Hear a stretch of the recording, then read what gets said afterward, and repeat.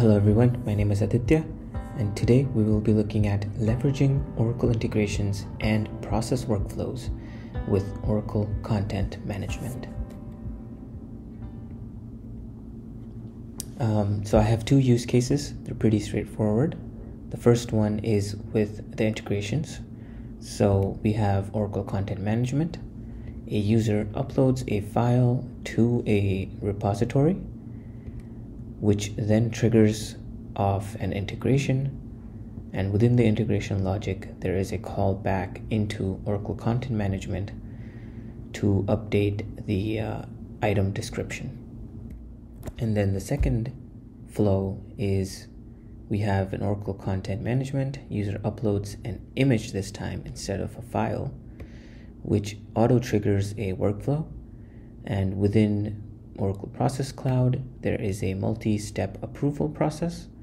Goes to an approver approves it, and after that, there is an update status call that is made back into Content Management. So let's take a look at the prerequisites. For both the flows, there are certain prerequisite steps that we need to complete. The first one being the integration call. You need a local IDCS service user and the URL of the integration. And we need to create what we call webhooks into the integrations. And then for the process call, you need the service URL, service user password, same local IDCS service user.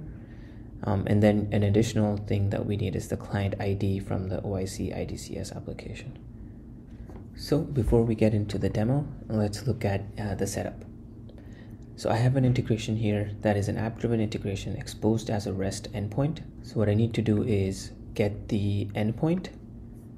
This is the endpoint URL. I will copy this, go over to OCM, and within Content Management, I have a repository created to store the images and files. And for Content Management to auto kick off the integration based on an upload, we need to go to integrations, and within integrations there is webhooks, and within webhooks this is the one I created, where you can specify the repository. In this case it's the test repo that I created. You can specify when to call this. Currently I just have it when the item is created, not on update, delete, or anything else. You can then scroll down and enter the target URL here, which you got from Oracle integration, and then enter the basic auth credentials, just like I have done here. Now for the process workflow, we need to come here and click on the enable toggle here. And once you click that, it should bring you a pop-up like this, where you can enter the service URL. The service URL is as shown here, the local IDCS user. You need to enable workflows for assets, and you need to get the client ID. The way to get that is you need to go to IDCS admin console, then go to Oracle Cloud Services. Within that, search for your instance. In case this is my instance, and within this, under configuration, you will find the client ID. Just copy that, paste it here, and click done, and this will be enabled. After that, you will have to go to content under this menu, select content workflows, and click on register. When you click on register, this will go ahead and bring all the processes that are active within your Process Cloud instance. But here you can only register those processes that have at least one parameter called asset ID. For example, this process does not have it, and if I try to register, this will fail, saying that it does not contain asset ID. Because when you upload an asset to the repository, for it to kick off the process, it needs to pass in the asset ID, and that's what the process will use for further calls to update the asset back into Oracle Content Management. That's why asset ID is a mandatory field. You can also take advantage of the quick start applications to do some testing. These are pre-built step workflows which are delivered within the tool. If you click on this will download a package which you can go into Process Cloud and then upload. And this package has multiple process applications which you can use as a starting point or to play around with. In this demo, I have used the one-step and the two-step processes, which was within this zip file. I uploaded it within Process Cloud and activated it. Once you're done registering the workflows, you'll have to go back to repository and map the workflow to the repository. So when you click on the repository under workflows, you will see you can add the workflows here, and then you can do an automatic start or a manual start. In this case, I've done an automatic start when an image is uploaded, right? And then I can select which workflow I want to do. To keep it simple, I just have a one-step process. Now, since all the setup is done, let's move into the actual demo. I will first upload a file, and this file should kick off the integration flow, which will update the description. So let's look at the attributes first. And within the attributes, you will see that in the description, there is nothing, it's blank. I'm not adding anything as of now. Click on done. This will upload the file here, which will then kick off an integration, and you'll see it succeeded. Now, if we go back to OCM and I just do a refresh here, you will see that the version changed to 0.2. And if we look at the properties, the description has been updated to here's the integration and the integration instance ID as well. So you can see here that's the instance ID that was populated here.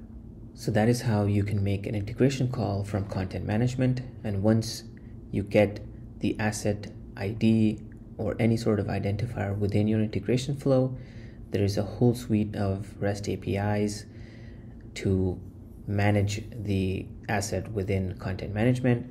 Or if you want to send this to other applications, then Oracle Integration Cloud has 70+ adapters where it can download this file, parse it, send it to any third-party application, or to any SFTP servers, or there's loads and loads of things that you can do within Oracle Integration Cloud.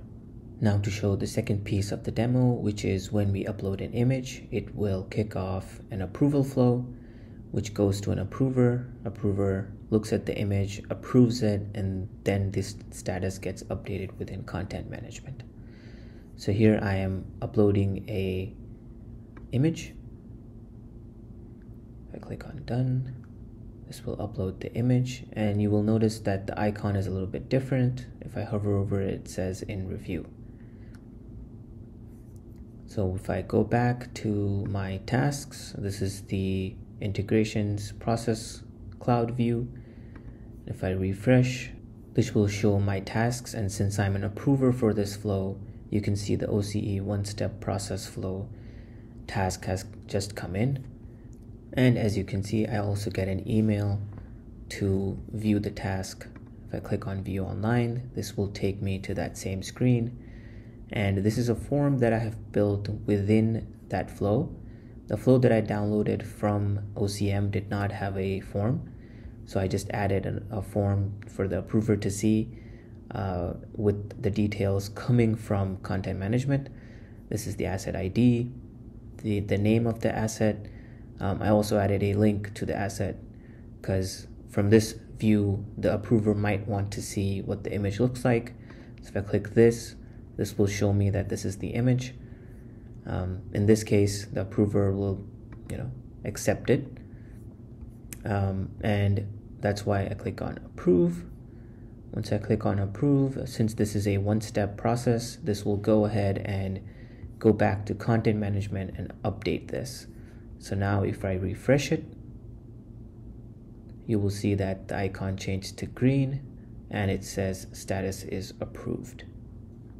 So this view is more for the approver, but if the original uploader of the file wants to see the workflow steps, then you can select the image, click on workflows, and if you click on the completed ones, then this will show a history of the workflows that went through. So in this case, I submitted it for review at this time, the content approver approved it, and it's completed, and it comes with the timestamps, dates, and the person who approved and submitted the image.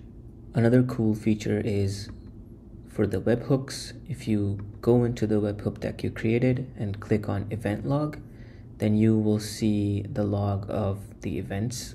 So basically, when I uploaded the file and it called an integration, this is the event ID, and I can download the log to see what payload was sent and go into granular details. This is the process flow, and this is the integration flow. I hope this was helpful. Thanks for watching.